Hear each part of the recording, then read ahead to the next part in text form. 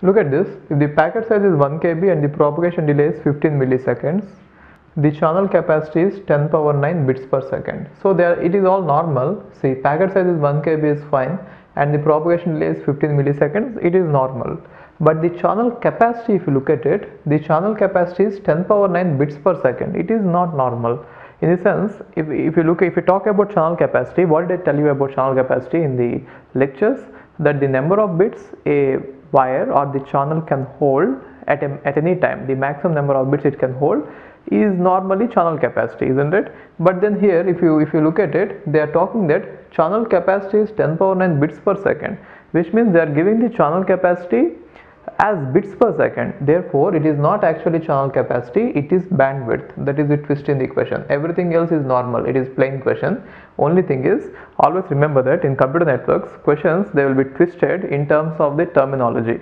They will say that it is channel capacity, but actually they are giving it as bandwidth. And sometimes they give that velocity is meters per second should be the value, but then sometimes they give microseconds per meter.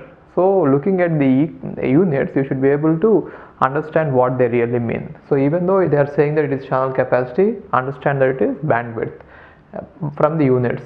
Find the transmission time. Transmission time is straightforward. Tt equal to L by B. Now what is L? L is length of the packet, which is nothing but 1 kilobyte, which is 1024 is kilo and byte is 8, and bandwidth is given in bits. Why did I convert it to bits? Because bandwidth is given in bits divided by 10 power 9. This is Tt, and already Tp is given, right? So Tp is 15 milliseconds, right?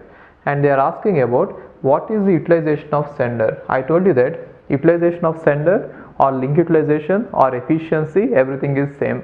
Coming to stop and wait, everything comes down to efficiency equal to 1 upon 1 plus 2a. So you can substitute all these values and you can get it. From this you find out Tt, and from Tp is already given. Therefore what is 1 upon 1 plus 2a? 1 upon 1 plus 2 into Tp by Tt. Straightforward. You can substitute it and get it. There is nothing in this. Just the values or just the way they have given it is different.